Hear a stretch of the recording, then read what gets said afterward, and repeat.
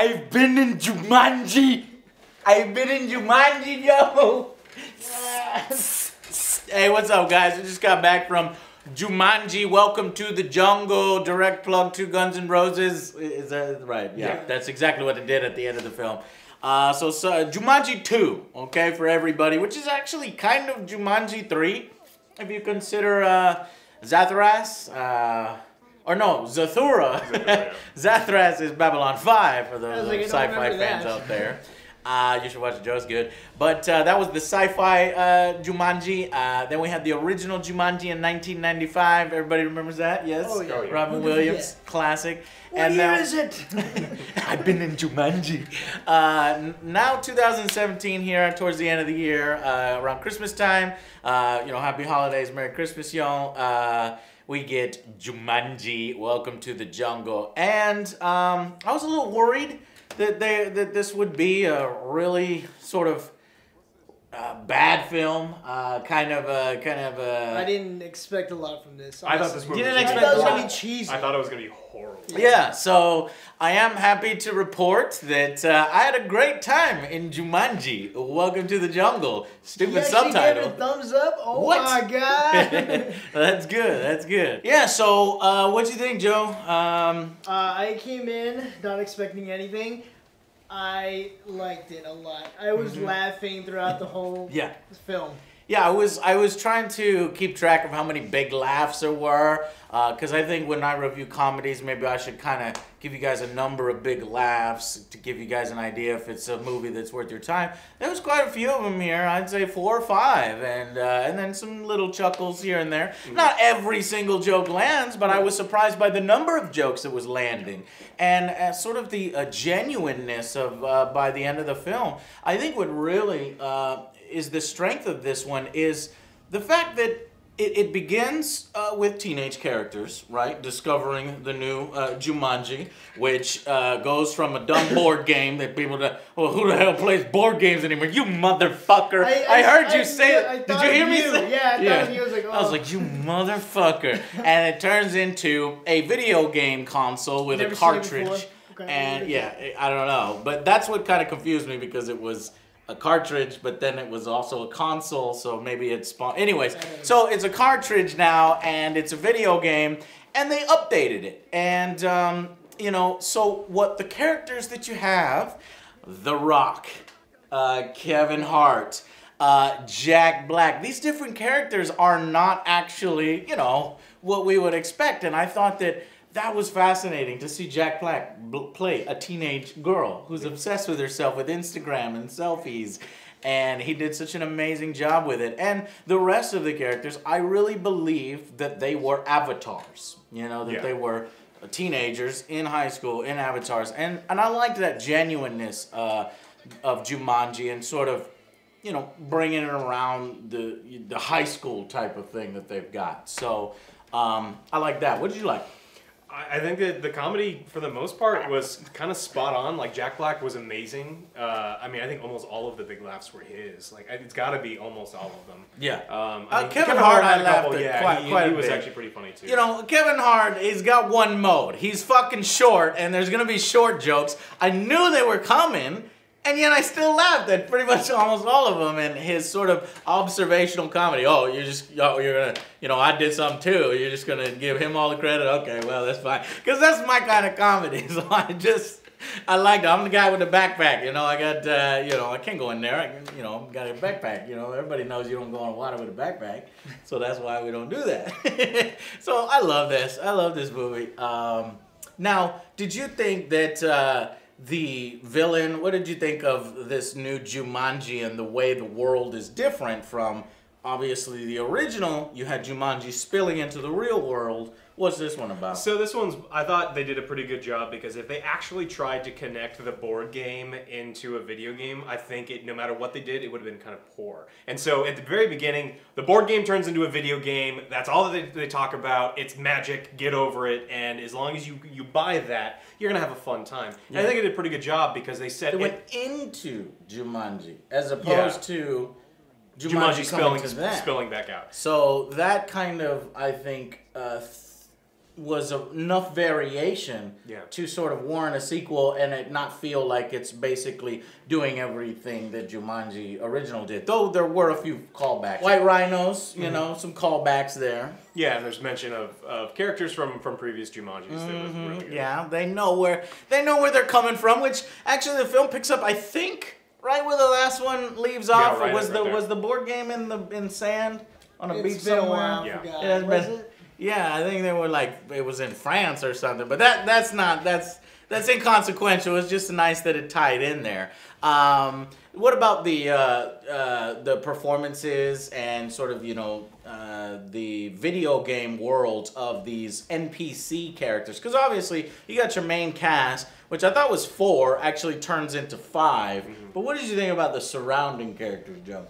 The surrounding character, Nigel, was an instant hit for me because he's the manager of Flight of the Conchords, and I love that guy. Oh yeah, just his voice and everything. But it's pretty cool because that's actually how it is in the game. Like they tell you your quest. Yeah. Did you get annoyed or you liked it? Yeah, it's the same way. It's like you try to talk to them again, they just tell you the quest over and over. Oh, I guess we're done. Yeah, we're done. And now you know to move on. So yeah, it was, you know, the rules of this new video game Jumanji can literally be anything. I think the bad guys, you know, show up at the right times where a video game would put them at.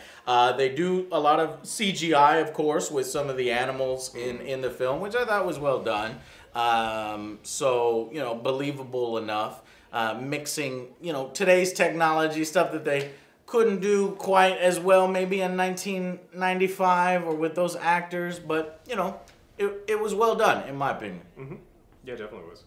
I mean, it was just a fun movie. If you look at it and you try to pick it apart, it's going to be, you know, it's not going to hold up. But it felt like a video game. The actors did a great job. They felt like actors playing characters who were teenagers playing characters. And there's a lot of really awkward interactions where they're trying to figure out, you know, how to be their avatar, which was nice. Yeah, you got sort of the jock, the nerd geek. You've got the, you know, sort of outcast female and the super popular chick. And, you know, and it works out. Yeah, there might be stereotypes, but there's less. The movie has a good lesson and a good moral to it. And there's a love story too, you know, which normally is kind of annoying. But here, it was genuinely interesting to watch because you have these adult famous actors like The Rock acting goofy as if, you know, they, you know, not knowing how to, you know, go in for a kiss and things like that.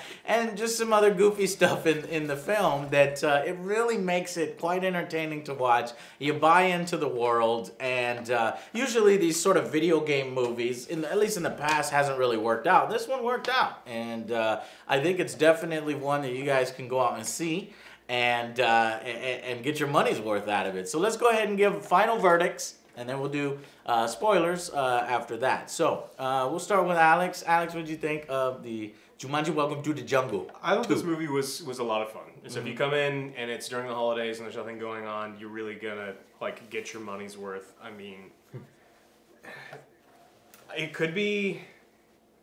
Like, I want to rate it within its own category because it's, like, really exceptional within its own category. But it's hard all movies, you know, if this is a comedy, if it's a, you know, comedy action, that's obviously different from what you would rate a horror or a sci-fi or something like that. I think this is a solid. That's a given. This is like an 8 out of 10 for that genre. Like, it was really, if you look at the movies that like The Rundown, which are kind of similar, like, this one actually felt better than that. It was fun. Yeah, it was. There might have been less sort of action. Well, actually, there's some pretty good action in here too, you know, wire work. You can tell it's fakey, but it's supposed to be a video game world where we have, I mean, probably the only thing that doesn't really work in it, in my opinion, is she's got, one of the characters has ninja, you know, the sort of Laura Croft kind of character. She's got ninjutsu, she's the man killer, and she's got karate and shit. But she's also got fucking dance fighting. But that never really plays into effect. Yeah, there's a fucking song playing, but it is ninjutsu and karate. There's no dance fighting here. Tell that to Zoolander. Yeah, well, okay, fine.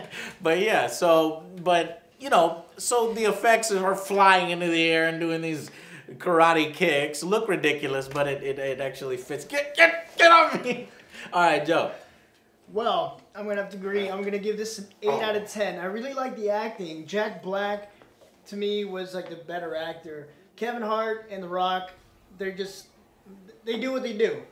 They act the same in every movie, but it worked on this. Oh, you mean they're sort of the way they play off each other? Yeah. Because you can tell they had a good time. They were friends. They had a lot of fun on set, and that sort of genuine comedy and play back and forth really does come across. It does. And so I liked it as well. So you an 8 out of 10? Yeah. To me, it kind of felt a little bit because of the villain. I didn't really care about the villain so much.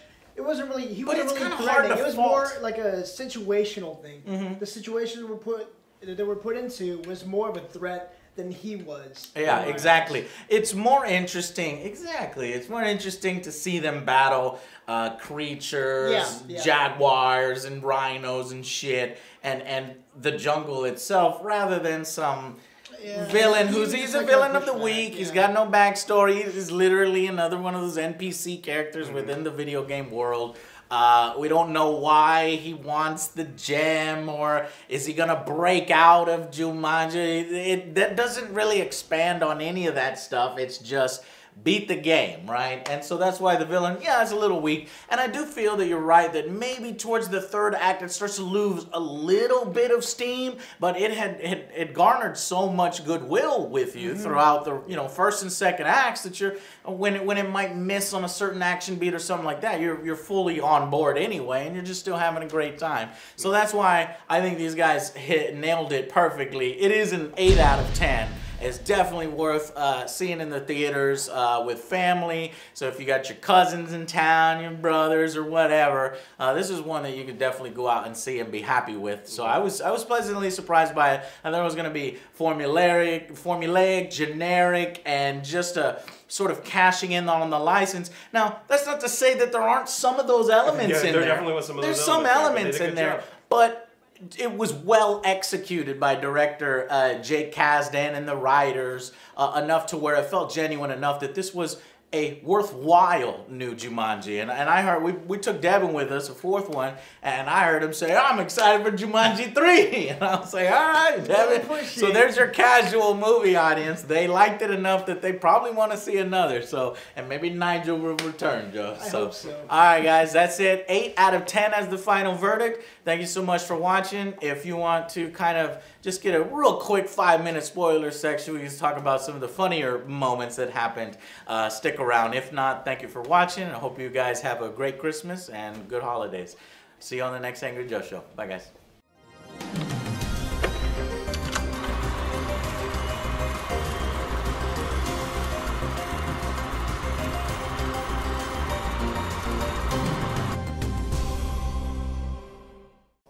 All right, so a quick little spoiler section here.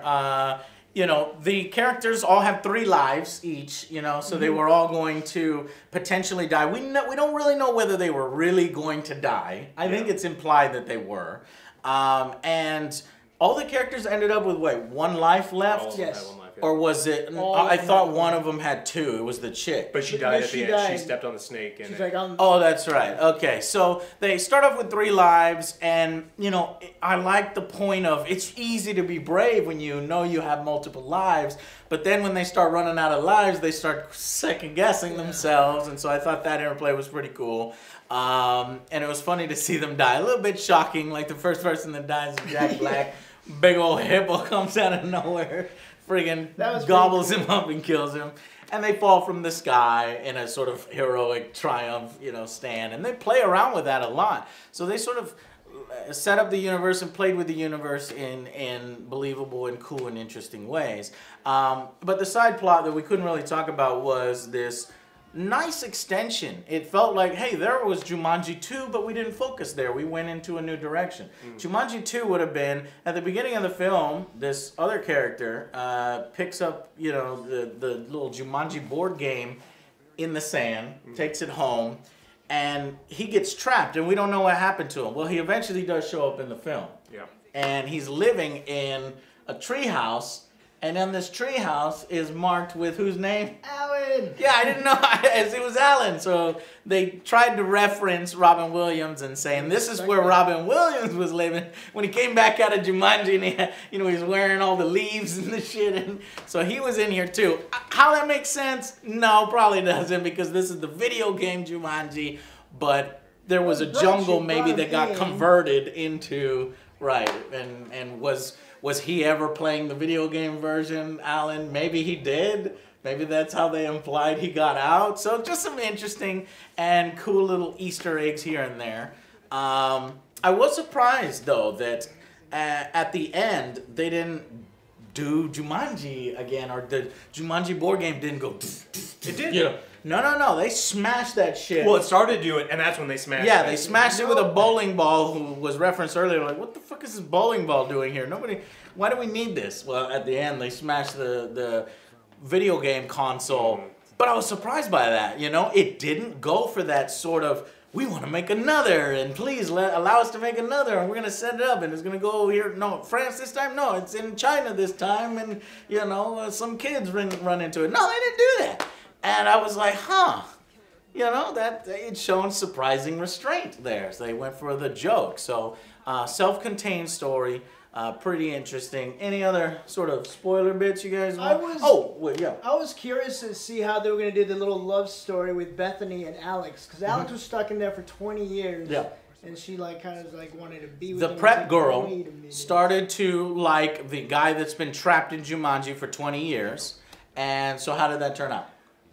Basically, he popped out back in his own time. What was it, 1996? 1996, the year after 1995. So a nice little continuation there. And he lived his own life, married, has his own daughter, named his daughter Bethany for the girl that saved his life. And I was like, ooh, feels awesome. Okay. Awesome. You know, what, you thought that they were going to do a 40-year-old man, 30-year-old man trying to get with this? They didn't do that. I thought he was going to come back as his original age. I was like, that wouldn't work. That would have been kind of sad, though, for his dad, who had had, like, a ruined life for 20 years. And yeah, that's why I was, like, trying to see how they were going to do it, and it was pretty good. I liked it. As they did set up the house. The house is all dark, decrepit, and you know, abandoned, and the guy's grouchy. He's like, I ain't doing no loiter around here. It kind of got the it factor. From that house, yeah, a little bit. That, and then he comes out with his yellow raincoat.